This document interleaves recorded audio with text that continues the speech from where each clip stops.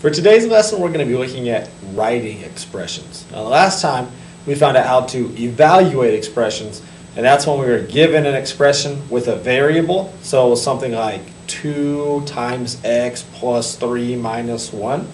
And evaluating was just solving the expression.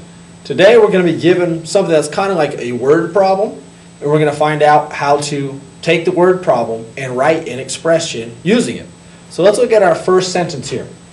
5 more than twice a number. Now when I read through these, I want little key words to pop out in my mind because it's going to help me write the expression. If it tells me to find a product, I know it's going to be multiplication. If it mentions the sum, it's going to be addition. If it says anything about the difference, it'll be subtraction. And if it mentions a quotient, I know that it's going to be division. So I'm just going to pay careful attention to all these sentences. Now back to the first one. 5 more than twice a number. That 5 more part, I'm already thinking that it's going to have addition in it.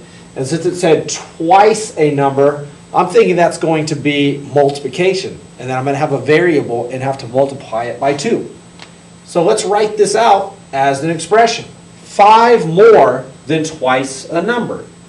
Well, it's going to be 2 times my variable x because it only says a number. It doesn't actually give me that number. And since it's 5 more, I want to add 5 to it. So to write this expression, it ends up being 2x or 2 times x plus 5. Let's look at the second one. The sum of 2 and a number to the 4th power. So just like I told you before, that key word sum pops up. So I know that this is going to have addition. And it's telling me a number to the 4th power. So I'm going to come up with a variable and I'm going to put it to the 4th power. So I'm going to do that right now. A number to the 4th power. I don't know what the number is because they didn't tell me. So I will make it an x to the 4th power. That part's already been taken care of. So now it says the sum of 2 and a number to the 4th power.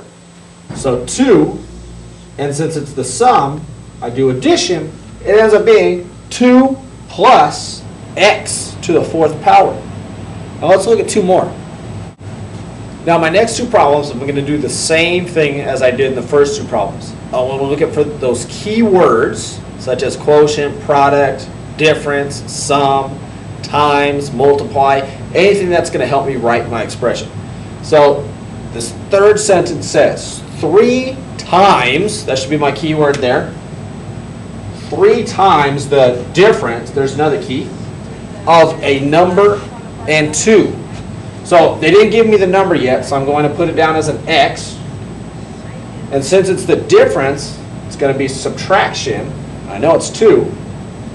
So I end up with x minus 2, and I want to multiply it by 3. So simply 3 times x minus 2. If we look at the bottom one, 4 decreased by the quotient. There's 2 tips there, quotient and decreased. Decreased means it's going to be subtraction. Quotient means there's going to be some division. So 4 decreased by the quotient of a number and 7. So 4 is being decreased by something. So it'll be 4 minus the quotient of a number and 7. A number is always going to be x. And since I'm dividing, what am I dividing by? 7. It ends up being 4 minus x divided by 7.